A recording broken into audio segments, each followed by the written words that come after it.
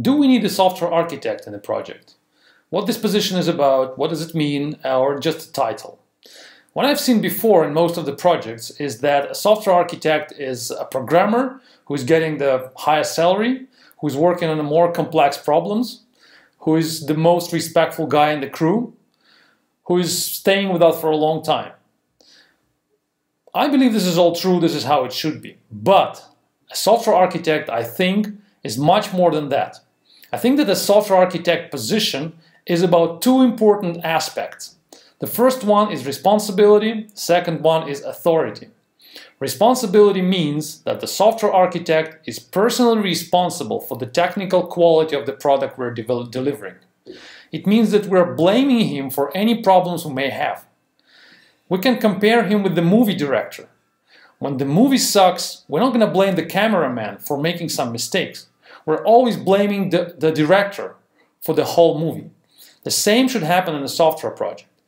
When the site goes down in the middle of the night, it's a personal fault of the software architect. If we have a security vulnerability and we lose some sensitive data, it's a personal fault of an architect.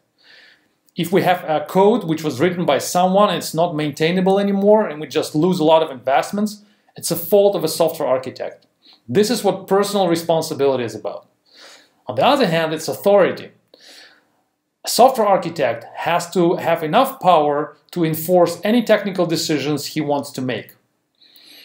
We can compare him with the captain on a ship.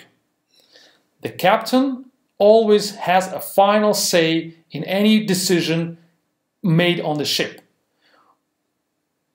The same on the software project. If we have an argument between two programmers of which technology to use, the software architect makes the final decision.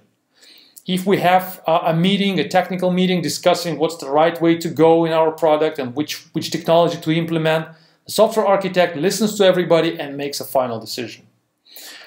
So there are two aspects. Again, it's a responsibility and authority. A good architect, of course, will delegate them both to the crew he's managing. So, of course, his responsibility will be delegated to other members, to other programmers or designers in the team. And, of course, the authority will also be delegated to the members of the team. But the top of this pyramid has to be the software architect.